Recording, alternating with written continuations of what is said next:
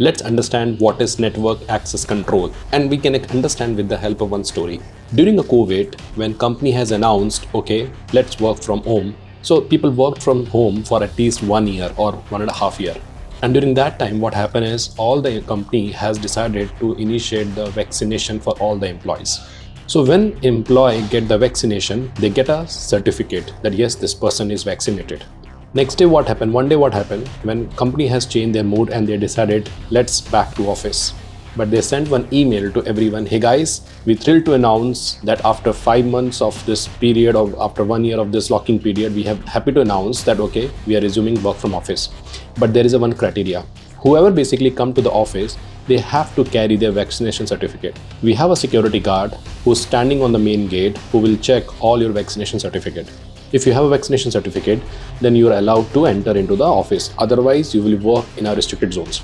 So here what happened, with the help of this control, the security guard will ensure who is vaccinated and who is not vaccinated. And by that, we can also create a secure culture in the organization.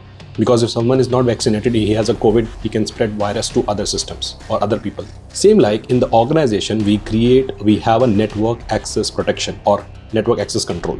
Every day we have employees, we have guest users, we have a mobile workforce. They carry their devices to connect with the enterprise network.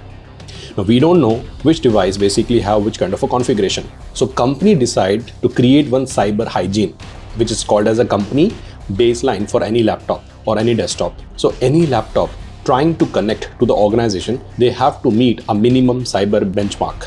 If the system basically meet the benchmark, then only they get the IP and they can able to access the enterprise network.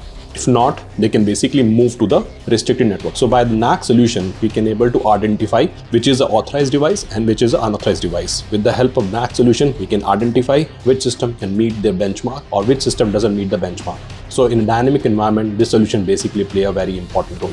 Do let me know how do you find this video and share your beautiful or amazing feedback or negative feedback in a comment section, which help me to improve my video further better. Thank you so much.